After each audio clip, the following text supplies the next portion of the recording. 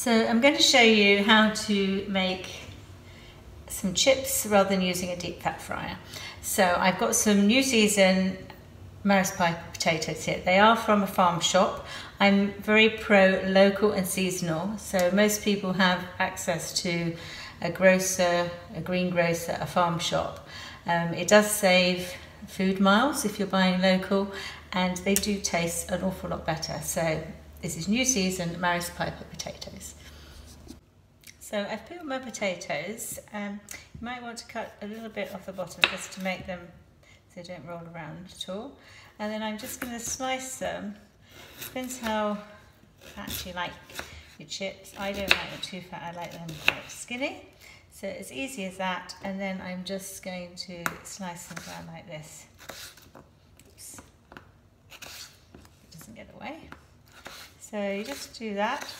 I'm then going to put them in some boiling water and probably boil for around 3 to 4 minutes. So they're just starting to get soft. You don't want them too soft so they fall apart. And then drain those. And while you're doing that, if you have a baking tray and you pop that into the oven about 180-200 degrees with a little bit of oil and a tiny little bit of butter. You could use spray oil if you're really trying to cut down on your calories. And then once these are slightly softened, you drain them and tip them into the hot oil in the oven.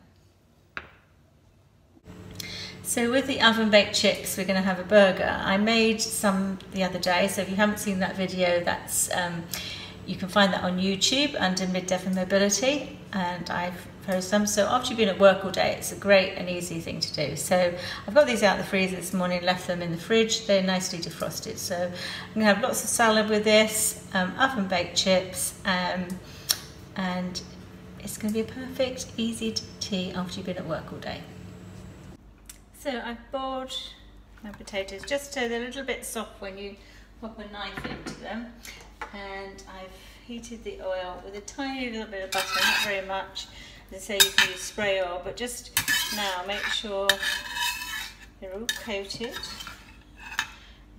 Like that. You can pop a bit of seasoning on now if you want, salt. I tend not to cook with salt, but that's just a personal preference.